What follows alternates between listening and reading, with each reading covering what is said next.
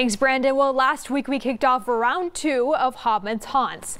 23 ABC Kallyn Hobmann is taking us on some spine-chilling adventures with this spooky segment throughout October. And this week she investigated the tunnels of underneath East Bakersfield High School with local ghost hunter Missy Bennett.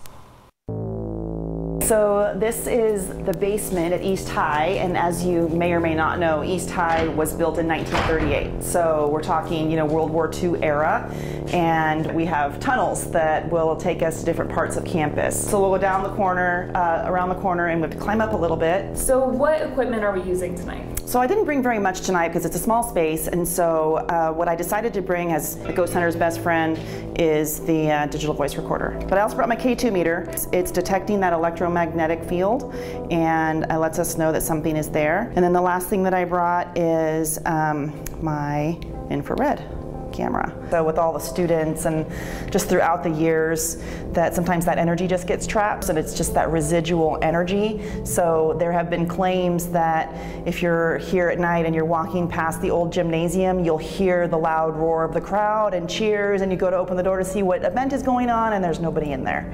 So we've got the K2 meter on the ground and it's far enough away from this electrical piping that it's at the first level, which is normal. And then we've got the digital voice recorder going, so we'll do a little bit of an EVP session and see if we can get anything to respond. If there's anybody down here in the tunnels with us, can you let us know that you're here?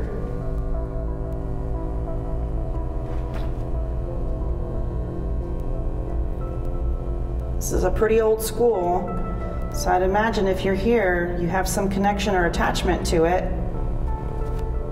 Did you used to work here?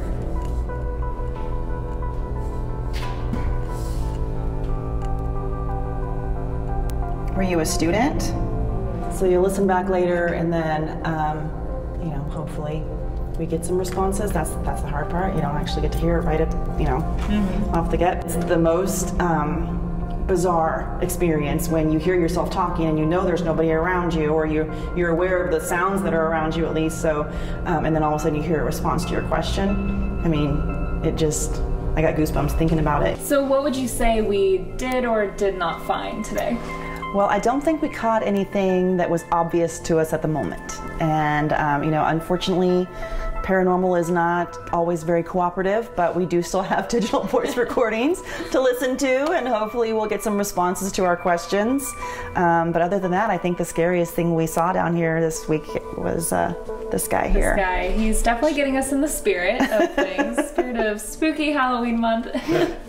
Well, thank you so much for taking us on this little investigation. It was spooky no matter what. And definitely be tuned for more Hobmann's Haunts segments throughout the month of October. Happy almost Halloween.